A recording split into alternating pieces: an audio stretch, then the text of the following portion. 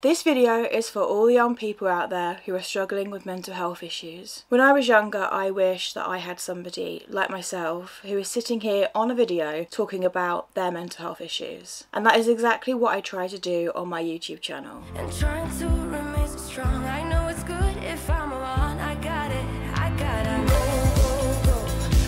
I wish there was someone who was telling me that what I was experiencing was normal and it was not weird or strange or anything wrong with me. I wish I had someone to tell me that what I was going through was normal, that it wasn't my fault and that I wasn't to blame. I'm here to tell you that it's okay not to be okay and that you're not alone.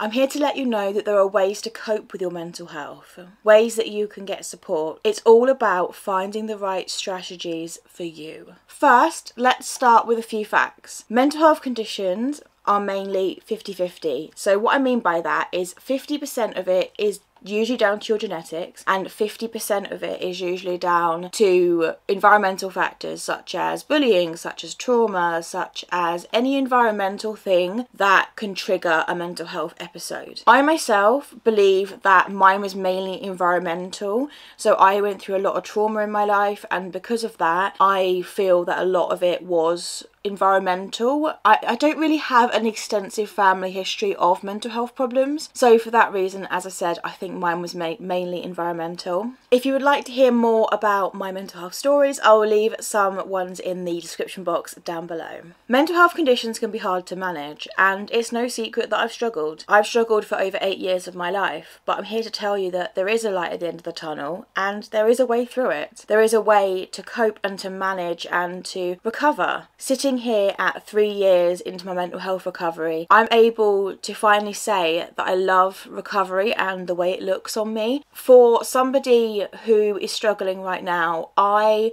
would say that it's hard because in the moment you don't want to recover, and in the moment you feel so intensely rubbish about yourself, and in the moment you just think, well, this is going to be my life for the rest of eternity, but it's not.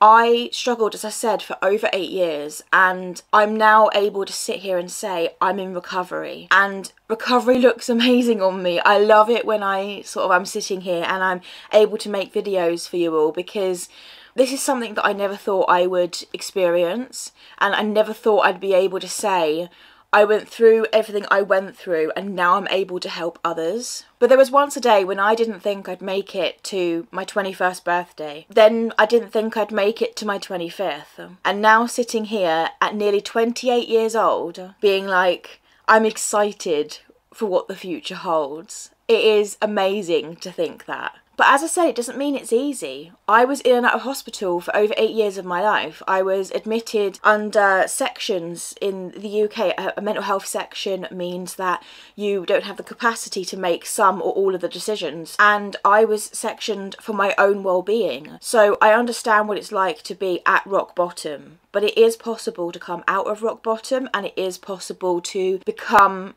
a recovered version of yourself. I've seen numerous doctors, nurses and health professionals, and some of which that have touched my life deeply and have affected the way that I am today and have affected the actions and the steps that I have taken. But it is no secret that I have met my fair share of doctors that have discriminated against me and that have shown prejudice towards me or the condition that I'm diagnosed with. And I want to just stop there and say that even though I am currently diagnosed with borderline personality disorder, it is my secondary diagnosis, but a lot of the time when people see that on a condition, and I've had a lot of discrimination because of that diagnosis, a lot of people when they see that, they think manipulation, they think trying to get what they want, they think that, you know, it's not helped by hospital admission. Well, in actual fact, I'm here to tell you that borderline personality disorder is only as good as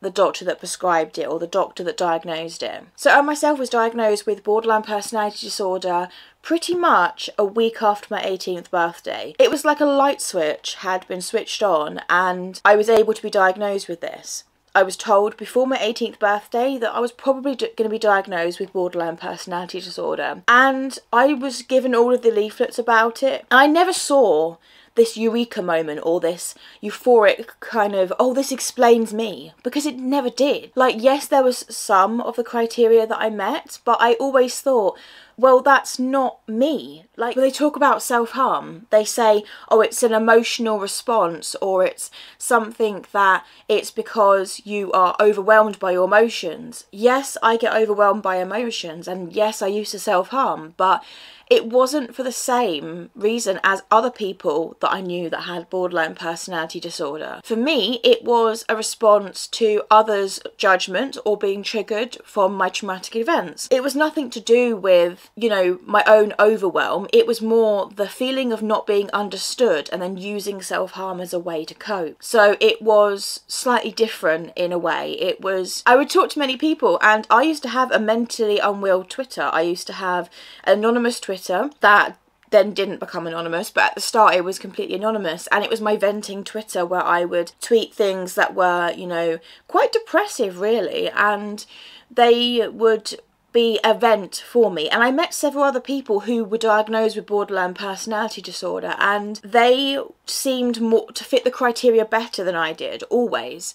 And as much as I can appreciate, you know, some people are going to meet more criteria than others, and I've actually been told from a therapist via the mental health team that borderline personality disorder is now not being diagnosed until the age of 26. And I said I'm so glad to see that happen, because at the age of 18, your hormones haven't leveled out. I didn't know who I fully was until I was about 25. So to have a diagnosis that's then an umbrella, a cloud that is being hurled over you, it is so hard to have that over you and to be discriminated for that reason.